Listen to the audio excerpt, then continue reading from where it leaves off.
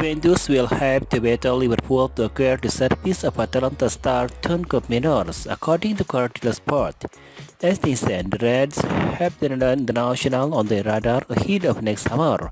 However, the Already are also interested in getting a hold of the midfielder signature in the upcoming summer transfer window.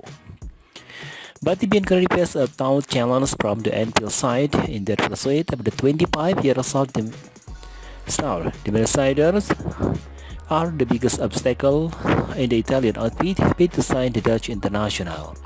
Liverpool have already taken the first step in the race for cup winners. However, Christian Guintoli, who is expected to be appointed the sporting director of Juventus after a successful spell at Napoli, wants the Already to add the international to their ranks. At the moment, the midfielder is tied down to Atalanta until June 2025.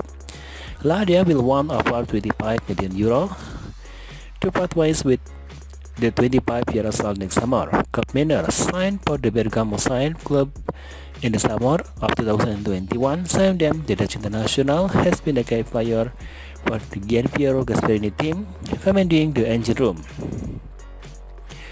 Liverpool will be set to for a massive overhaul in the coming month, with the contract of Milner, Keita, and Ox set to expire. Arthur Melo is also expected to return to Juventus. Fabinho has also looked to settle of his former side this season. The Brazilian has been unable to stabilize our engine room. His performance in the number 6 position have left a lot to be desired. They already have abundance of talent in the middle of the park.